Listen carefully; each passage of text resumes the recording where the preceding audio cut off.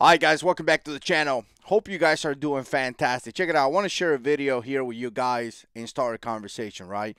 I've been thinking about what happened here. I've been checking out Twitter and I kind of been going through, some of the videos, some of the news, some of the pictures and things like that to kind of see like, wow, what happened here that it went wrong. Now, I don't have all the details. I don't know exactly what happened that led to this confrontation. But what we do know is that somebody got shot and killed. And I think that by looking at this situation, we could learn a lot about Daily Force. And it's something that I've been kind of striving to some of you guys because I believe that many of you guys don't really know the definition or really how Daily Force is supposed to be utilized. And here's the thing.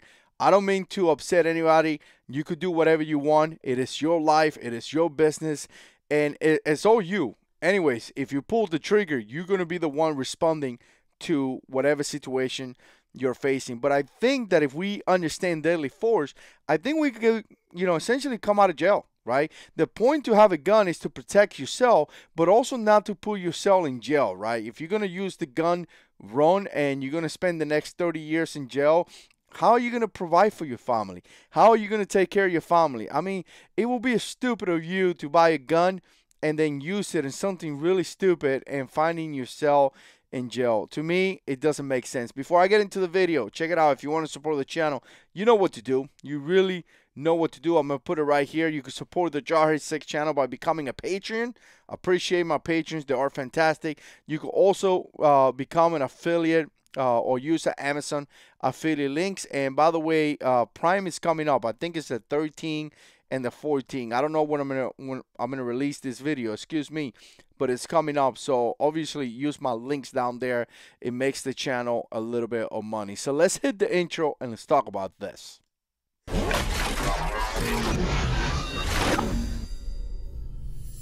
Yeah, let's do it. I'm gonna tell you guys. I'm gonna tell you when I saw this right here, it was pretty disturbing, and we're about to see this. We're about to talk about this situation right here. I want you to see this picture. Just look at that picture real quick. Do you see something wrong with that?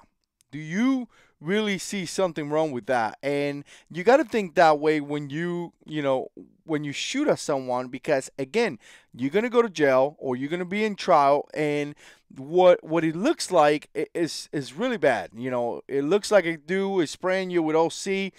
The mess of the OC or pepper spray, bear spray, whatever it is, hasn't barely touched you, and you are shooting at a guy over that. Now, some people may say he's justified. Now, I'm not gonna, debate that. Really, not going to debate that. But I'm gonna tell you, I'm under the belief that it looks like this guy using that gun is going to go to jail. And the reality is simple. People disregard this, and again, I'm going to play a video.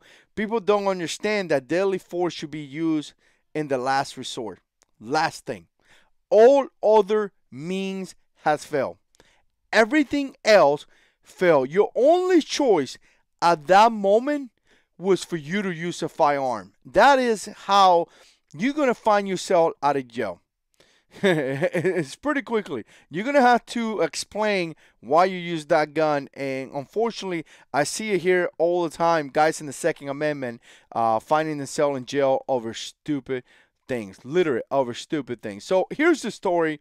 And again, I'm just putting a couple videos that I saw here on Twitter. I've been following this story. Obviously, there's a lot more that is going to come into this. But the story is this guy right here that I'm pointing out here with my mouse is arguing with this dude, right? And I'm actually going to, let me put this out of the way right here. And I'm actually going to put it in mute. And the reason why is because there is so much cursing that I don't want that to happen. But again, you see the guy cursing here. At one point, this old man is getting in the way, as you can see, and the dude is telling, hey, don't get in the way, old man, don't get in the way, old man. So this guy is arguing with the other guy. Apparently, the other guy, this guy right here, is a Trump supporter, right? Apparently he is, or they're saying that he's not. Obviously, this is a confrontation that happened doing a protest. And again, there's preheater. But the thing about this is that as you see this, keep in mind, this guy just walked out of the way, right? So that guy's walking out of the way. And what you're going to see is that guy is going to walk out of the way in about 7 seconds. I kind of counted. He's going to get shot and killed.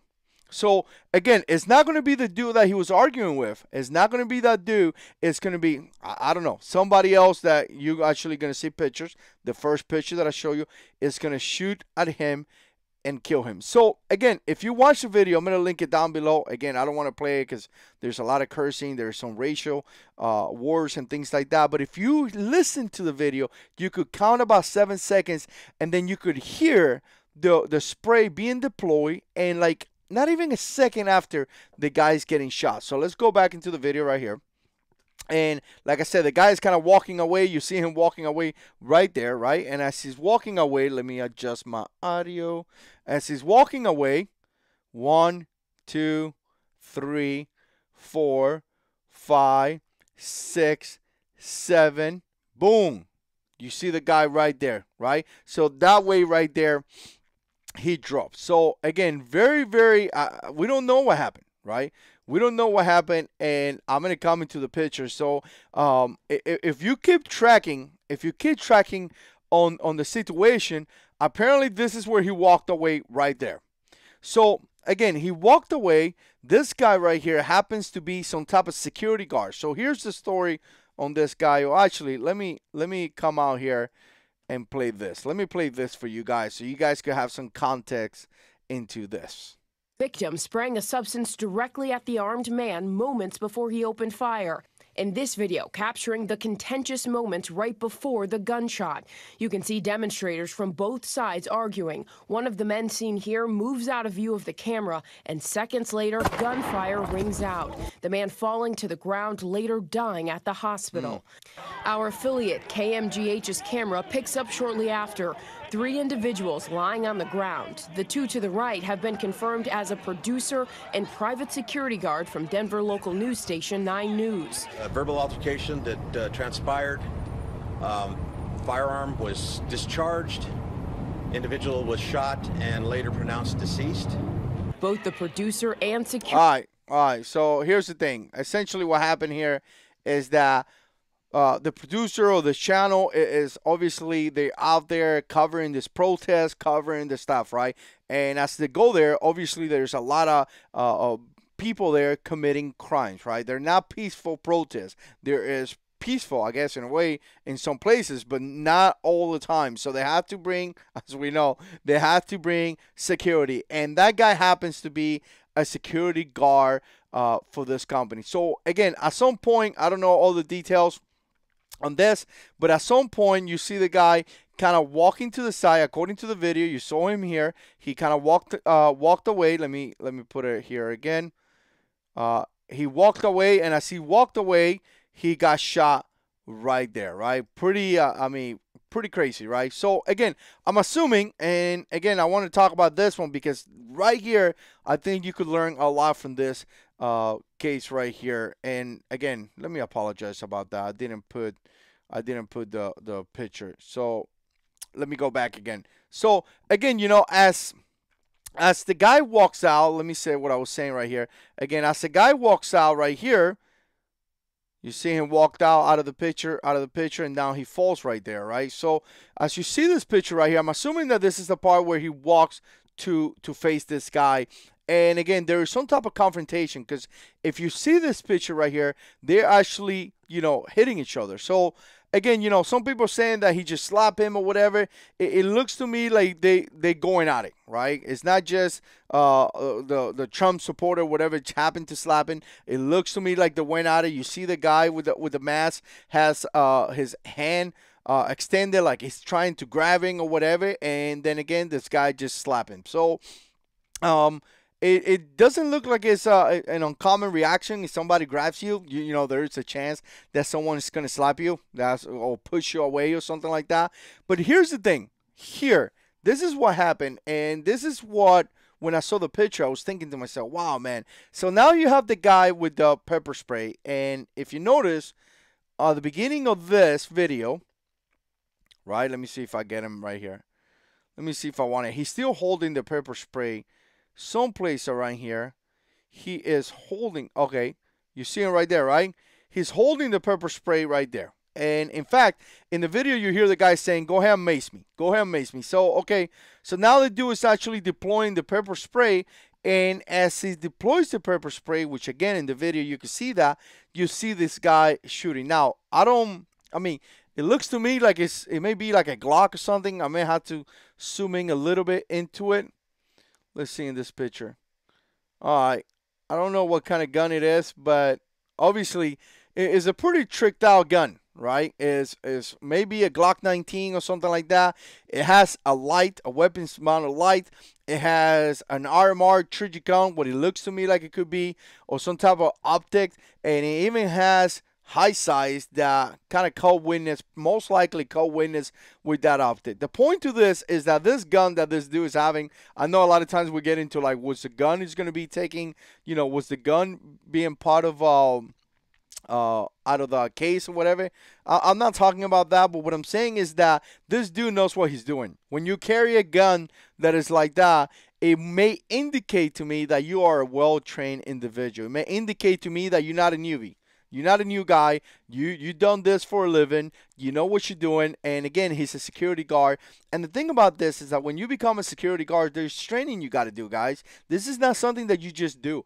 There's, at least here in Florida, you have to get an armed security guard license, right? So you have to get this license. You have to go through the state, and you have to do all this. Now, I don't know what you got to do, I think, in this location, but I'm sure you have to do something. I'm sure it's not just like, get a gun and whatever. I'm sure the state regulates all that because the state love to take your money. So, again, I'm sure it's that. So, it looks to me like this guy is a well-trained individual. This guy has a gun that indicates that he knows what he's doing, right? This is not a crappy little gun. This is a gun that he knows what he's doing. And this is what we got here. And this is the problem that I have with this picture right here. Look at the distance. So, you're telling me, and again, you know, you're telling me that your only resource or the only thing you could do at this point is to shoot at this guy. So here's what I wanted to do, because some of you guys get into this conversations. You know, some of you guys are going to say, well, you know, I'm not going to let anybody spray me with OC. I'm not going to let anybody do anything to me. I get that. I totally get that. But what I want to do here is to look at a situation with, you know, the way that they will look at the situation. I want to be like the devil's advocate, if you want to put it that way, right? I want to look at a situation and be like, what do you think is going to happen out of this one, right? Because I want you not to go to jail. So, you know, no one has the right to attack you. No one has the right to slap you. No one has the right to spray you with pepper spray and all that stuff. But you got to understand one thing. I don't want you to go to jail. And the court will look at every situation and will decide if you using your gun was the last thing that you could have done. You know, a lot of people get a gun and think it's the first thing. A lot of people get a gun and think that, okay, now this is my first tool. Even though you're carrying a gun, that is the last tool in your tool belt. When you pull that one, everything else fell. When you pull your hammer out of your tool belt, I mean, you went through everything else. And that's kind of what I'm trying to make some of you guys, you know, realize. Because, again, you know, what's the point here? You take a gun out, you shoot somebody, and you're going to go to jail? Who's going to feed your family? Who's going to work for your family? Who's going to help your wife pay the rent? Now, who's going to raise your children, by the way? You haven't thought about that?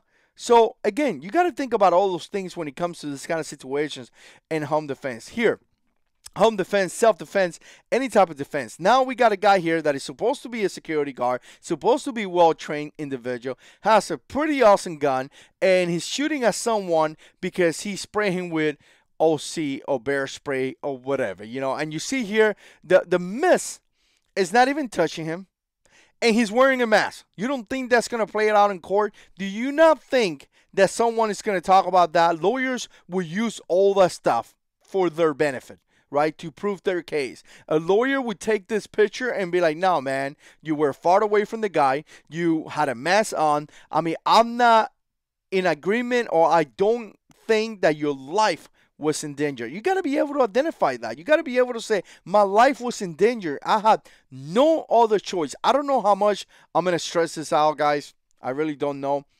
I do it in many videos. So here we go. You know, you got this distance. Look at this distance. Was his life in danger? Did he have nothing else to do? You know, if you get sprayed with OC and a guy is on top of you, banging you in the face, hitting you in the face, kicking you in the face, trying to take your gun, that's something else. But what we have here is a guy just spraying you with OC, right? Bear spray, whatever. I call it OC. I've been sprayed like 6 times, by the way. I know how much this thing sucks, right? And I have been able to do a lot of stuff through you know, while this is happening. To me, this right here is going to be hard. It's going to be hard because he could have simply walk away. He's not standing his ground. He's not defending his family. He's not defending his home. He's not defending a car. He could have just what is he defending, actually? He's providing security for the press. He could have tell the guy from, you know, whatever news channels, hey, man, we got to move out. Move out. And, again, that's just how it is. And if you look at the video, again, you saw, and I counted 7 seconds from the time that he moved out of frame from the time that he got shot.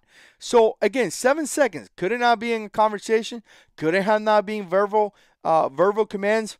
No, none of those things were in place. All you hear is 7 seconds. You hear the spray being deployed, and boom, that's about it, right? If you go back into the pictures, let me get the pictures right here. Here's what you see. Took him out. One shot. That's it. I mean, pretty crazy. The guy walks in, make contact with this guy. By the way, this guy is already in some kind of position. If you see him, he's kind of like in a position to, it feels like he's in a position to drop his gun. Like he has his hand down, about to grab his shirt.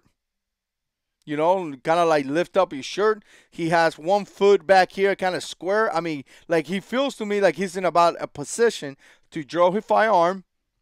They get into some kind of argument right here, right? He tried to grab him, whatever. He gets slapped in the face. Boom. There is a distance. So, obviously, after they came into this position, obviously, they walked away from each other because in the next one, they are not close no more. And instead of walking away, what you see is a round being deployed and the guy being killed. Pretty crazy. This is pretty crazy. You see the guy right there. Now we got a guy here on the floor that was taken out. And, again, very, very crazy. I don't know. You guys tell me what you think about this one. Really tell me what you think about this one. This one's pretty intense to me.